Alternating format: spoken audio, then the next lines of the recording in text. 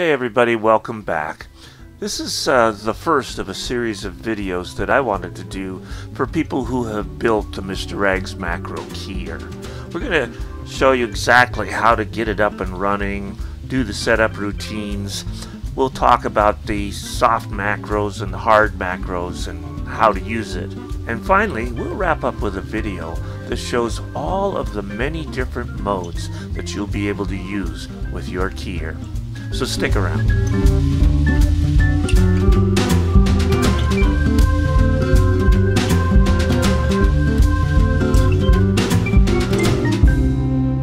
The first time you launch your Mr. Eggs keyer, this is the screen that you're going to see.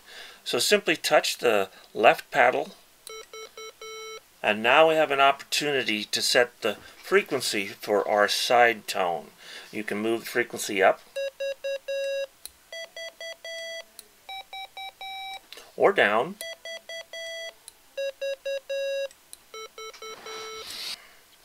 Let's take it up.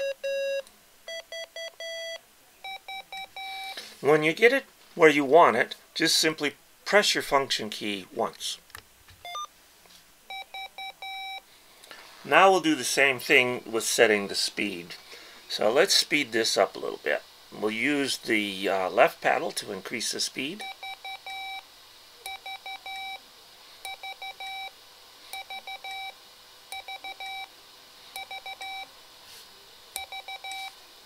The right paddle will bring it down, and again, press your function key when you've got it where you want it. You'll be able to change both the frequency of the side tone and the speed of your keyer anytime you want later.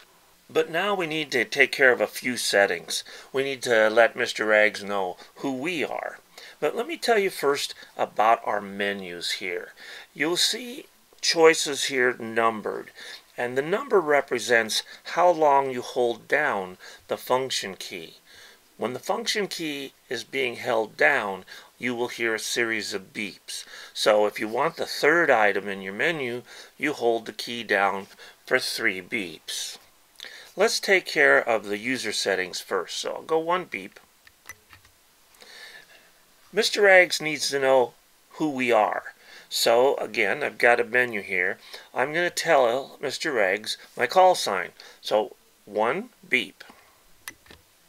And we'll just send my call sign.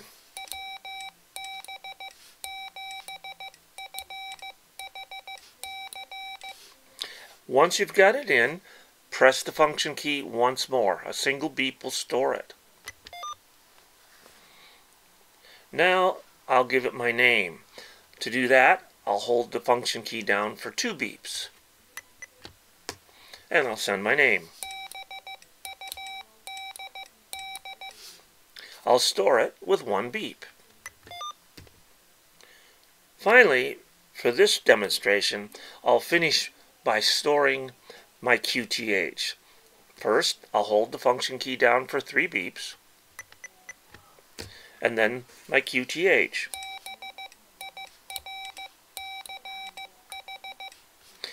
I want to put a space in here. To do that, I'll hold the function key down for 2 beeps. The cursor has moved over. Now I'll put in a comma, another space, and then my state. Now I'm going to put in a period, but let's say I make a mistake and I don't send it right. That's not a period. We also have a means of doing a backspace. I'm going to hold the function key down for 3 beeps, and it will backspace and remove my error. Now I can put the correct character in. I've got my QTH stored correctly. A single beep will save it. And that's enough of the configuration that we need to do right now to start experimenting with our keyer. Let's talk for a moment about how we get out of a menu that we've been in. You see that the current menu, we have 4 choices here. If I want to back up and go back 1 level, All I have to do is hold that function key down for more than 4 beeps. Any number greater than 4, because there's 4 items in the menu, will back me up a menu. So let's hold it down for 5 beeps. Okay. This puts us back to the opening configuration menu. There are 3 choices here. Again, if I hold it down for longer than 3 choices, I'll back out of the menu and we will go into our CQ mode. Watch how I do this. I can go 4 or 5 beeps. There's 4 beeps. Now we're back and Mr. Regs is in CQ mode. We're in CQ mode, we know, because that's what it says right here. One quick word about the date that you see right here.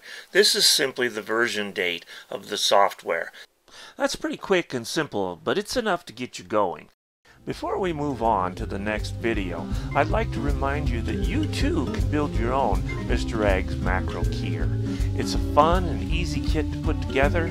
It's all through-hole construction. You can do it in an evening. If you'd like to find out more about how to do that, point your phone at this QR code up here or click on the link below in the description. We'll see you soon. And hey, don't forget to subscribe, like, and share.